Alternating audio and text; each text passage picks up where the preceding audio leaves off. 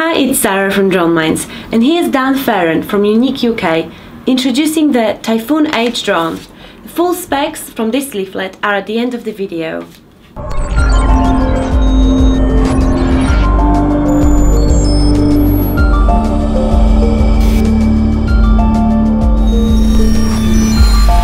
Okay, this is our Typhoon H. It's our brand new machine that's being launched right now. It was launched a couple of weeks ago at CES in America. It's going to go on sale in the UK around about April time, beginning of April, hoping to get stock at sort of like mid-March, end of March. It's a brand new machine designed from the ground up. It's a 480 size, so it's a little bit smaller than the Q500. Okay, some things are obvious. It's a hexacopter, so rather than a quad. The benefits of that is you're going to have redundancy, so it will fly on 5 props. You got your same battery plug and play as the Q500, so 4-cell battery now, not 3-cell, 5400 milliamps. Okay, so that's just plug and play. We're running our Seago 3 Plus camera, which is an upgrade from our Seago 3 camera. One of the things is it has continual 360 yaw. Also, we're running a different processor now, running an H5 processor, not an H3 processor. So your options in a video are going to be a little bit more. Also, we're running a Sony sensor now.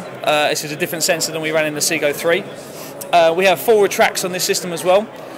We're running a ST16, so this is an ST24, which is for our H920. It's coming in exactly the same format as this, but it's going to be a black casing, 16 channel, HD screen with a HD downlink as well.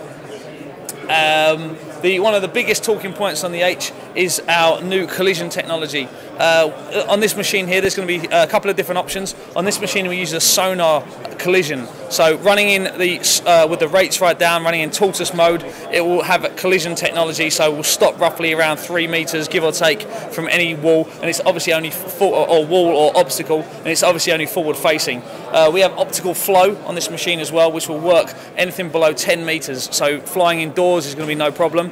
And also we have our biggest technology placed on this is our Realsense Technology, which is another collision avoidance technology. Works 180 degrees, obviously only forward facing as well, and gives you a 45-degree up and down as well. The Realsense technology is designed basically as an anti-collision technology, but it's different in terms of it senses its environment. Okay, so it's knowing what's around it. It's going to detect things that are coming in front of it. So it is a revolution in collision technology for RPAS systems.